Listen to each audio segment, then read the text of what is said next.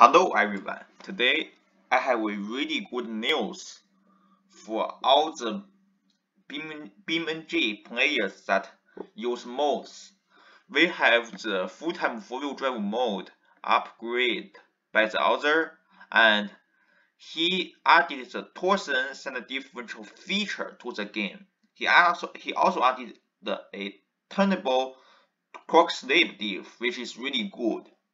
And I'm not sure if he actually looked at my videos that then he developed the idea of a Torsen diff, because I actually do that first, but it doesn't really matter for me because it's just for fun. And let's check out. Also, his mode has a slightly different turnings from me. He puts the how much the wheel the down his sleeve also is called the power dog 2.42, and I put it 2.36. He also puts the preload of the diff slightly different. He put it to the 10 and I put it to 7, and I will check out if there is any difference when it came to off-road ability. And let's go.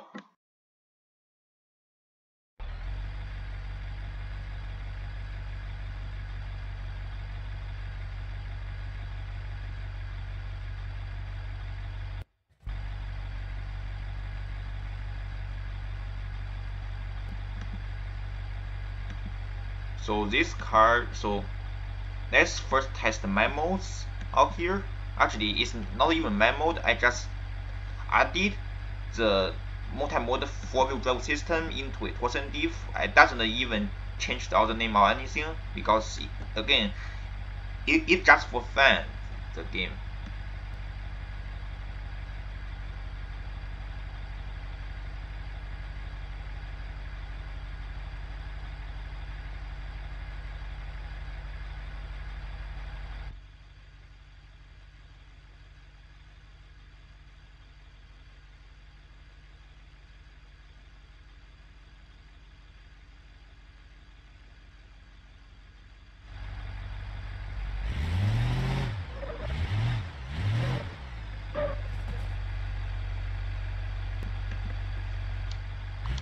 Usually, I will turn off the ESC in the game to prevent it from using the brake to dumpy slip the front wheels, because then there is no purpose to test that. So I will usually put it into ESC off, because then it will only depends on your center diff.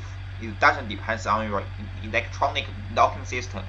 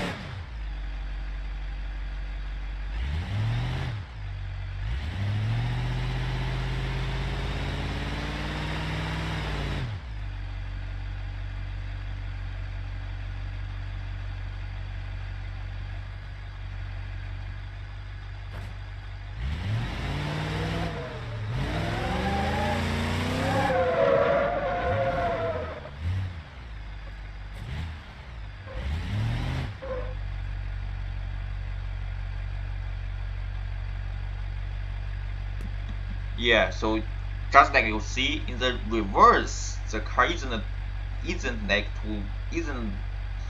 lock up the diff, but in the acceleration it does the job decent with front view, but on the rear view it like still allows tons of slippage, and I think it is pretty normal since if you consider the real depth Torsen diff, like if once it have very little traction, then the multiplier numbers will be lower.